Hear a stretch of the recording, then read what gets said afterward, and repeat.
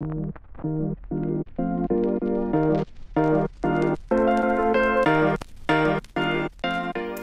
everybody, it's me again, the Arizona Real Estate Queen, coming to you with some more good information that you do not want to miss. Stay tuned. Anyway, so today I wanted to talk to you guys about credit. People are coming to me and they're like, yeah, I don't think that I'm ready to buy a house.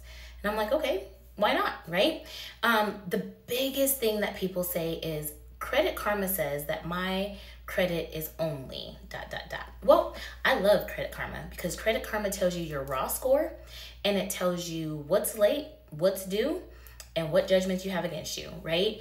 Amongst a few other things. What Credit Karma doesn't do is tell you your credit mix that qualifies you to purchase a home. So I want to talk about that today. When you are going to a lender to get a loan for a home, they don't just look at your raw score. They look at your total credit history. They look at a credit blend or credit mix, if you will. And so I want to talk about some things that they're looking at so that you are very informed when you're going to purchase a home. So the first thing that they look at is your payment history. Are you making on-time payments? 35% of this blend has to do with you. It's totally in your control. Are you making your payments on time or not? The second thing that they look at is your current debts. How much do you owe out? Can you keep up with it according to what you bring in?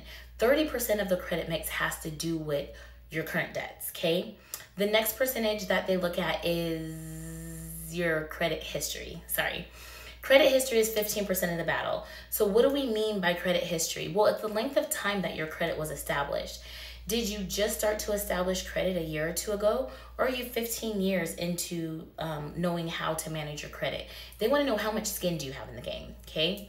And the last two things they look at, they're both 10%ers. One of them has to do with the credit types.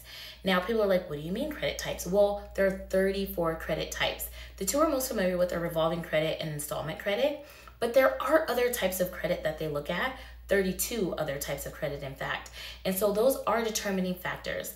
Lastly, they want to know how many new applications. Are you applying everywhere or are you really dedicated? Have you done your research? And more importantly, is everybody denying you or not?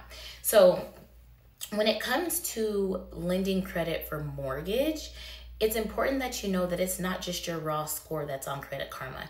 They're looking at you as a person. How well are you managing your life? How well are you managing your money? Do you have enough income to foot the bill? So that's all for this episode. More to come soon. Have a great day.